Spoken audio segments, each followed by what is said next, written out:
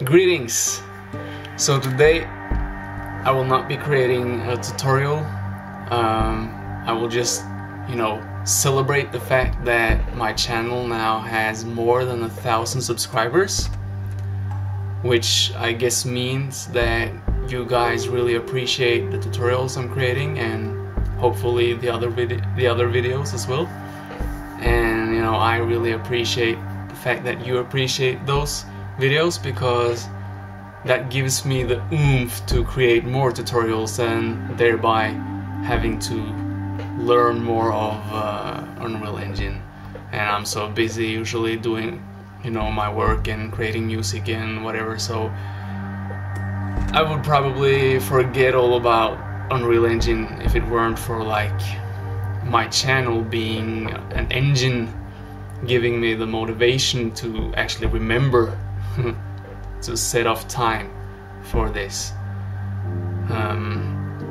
So of course I'm not just gonna celebrate, but as a part of the celebration I wanted to do something more for you, so I have decided to give away my self-designed sound effects. There are about 19 of them, and you can use them freely for your non-commercial projects.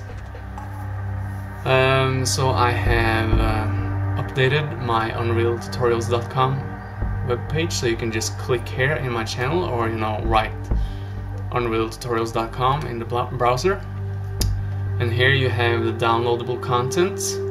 Go down to sound effects,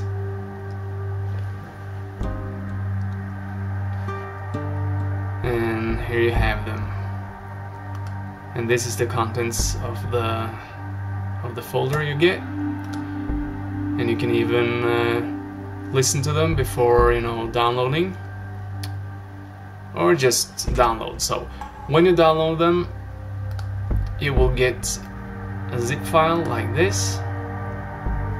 So when you open that, you have these sounds here, and I guess most of you know how to import sound effects into the browser, but I thought I'll just show you anyway.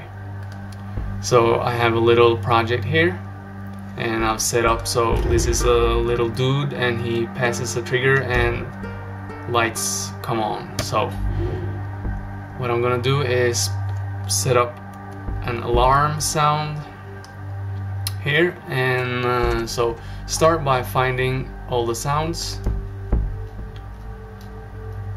Let's see here, like this, and then in the content browser, new folder, sound effects, like that. And then it's as easy as just selecting all of them and dragging them in.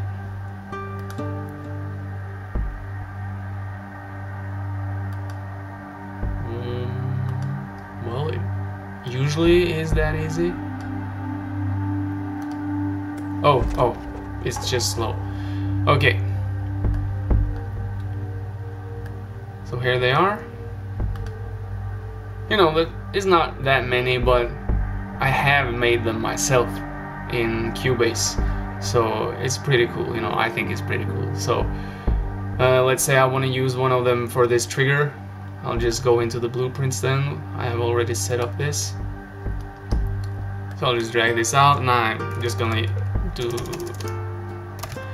play at location, really simple like that, and I will select a sound. So I will find a sound called alarm something, hall alarm, like that, and just compile, and we will see it in action. Oh my god! Oh my god! So that's one sound, obviously. So I hope you enjoy them, and have a great day.